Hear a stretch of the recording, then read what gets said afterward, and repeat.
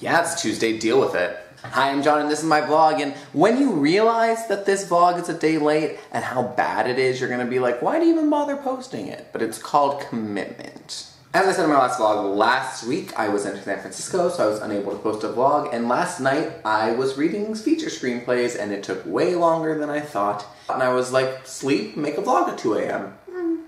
Sleep.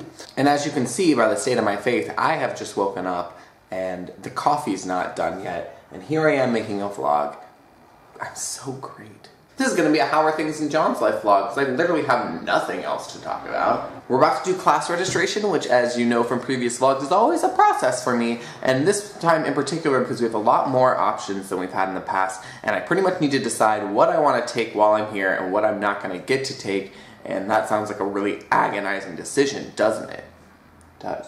But I've also finished my second feature, which is super, super great. And this Thursday I get to meet Liz Meriwether, the creator of New Girls, and several of the writers from the show, including 2 who were writers on United States of Terra, which I love. I forget I live in Los Angeles sometimes, until I go somewhere that's not Los Angeles, and I'm like, God, Los Angeles sucks. But then this week I'm kind of getting to see the bright side of that, in that I wouldn't be meeting Liz Meriwether if I didn't live in the city where she worked. And I attend a school with a high enough caliber that she would come. And those are awesome things. Counting your blessings is good. I have a newfound respect for anyone who writes an ensemble television show. I'm trying my hand at developing my first ensemble right now, and it's a lot. It's so hard to take care of everyone and try to make sure that like every person has a purpose in the show that's just as strong as the other main characters, if not like the main character. It's a struggle. Those are pretty much all the things I have right now.